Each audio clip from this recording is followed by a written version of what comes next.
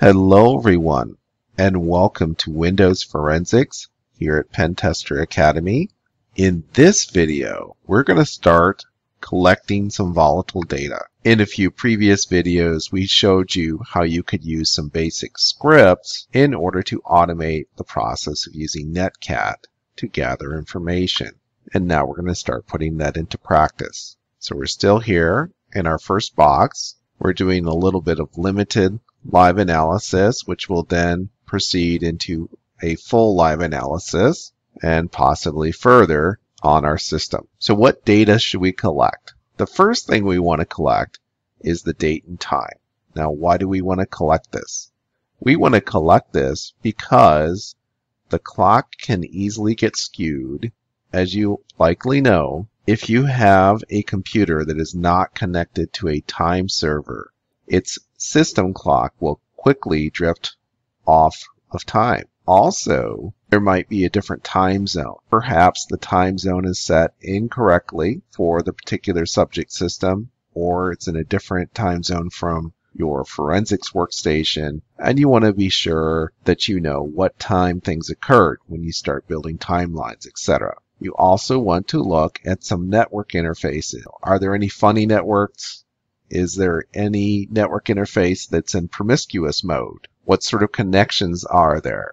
Are there open ports? What programs are there associated with various ports? Who's logged in? What processes are running? What services are running? What files are open? What is in the routing tables? Is there something strange in there? What are the mounted file systems? Are there any funny network shares or other file systems that you don't recognize? Are there any scheduled jobs? Is there some piece of malware that's running periodically? You can look at process memory dumps, and that will give you some more information. What's in the clipboard? What drivers are installed on this machine? What are those network file and print shares? And what is the command history? What sort of commands have users been running on this box? So these are some of the basic things that you might want to look at. So without further ado, let's get on to collecting data. So here I have my subject system, which is a Windows 7 box, and I'm going to go ahead and open a command prompt, go to my response drive, and I will run my setup client command.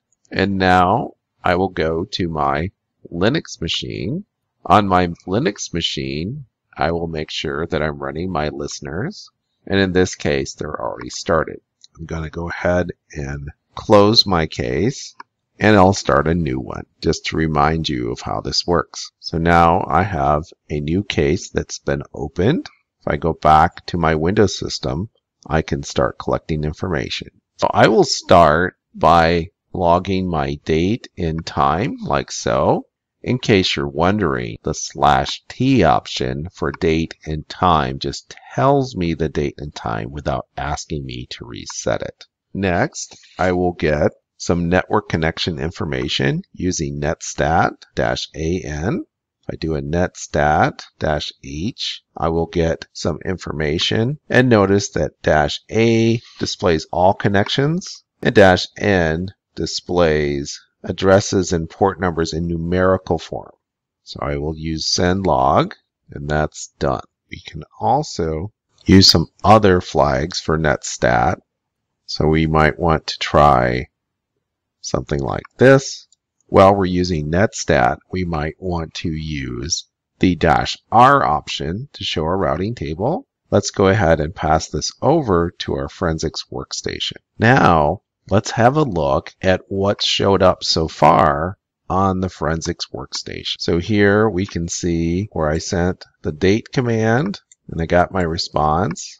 I got the time, and then I look at active connections. So here we can see the local addresses that are listening, and notice I see something kind of peculiar. There is an established connection from my local machine on address 101 to a machine at address 1 on port 8080. Now, these particular entries are not unusual. These are all related to my using the send log system that I set up. And here we also see a couple of established connections. Here I can see my list of interfaces. Here's my routing table. I can see my gateway. This is my gateway out to the internet because this is a virtual machine. And here are my IP6 routes. So far, other than this one connection, nothing terribly unusual or possibly unusual seems to be going on so far. We will do some more live analysis in future videos, but that's all for this video. As always, if you're enjoying these videos here at Pentester Academy, please tell a friend. We'll see you soon.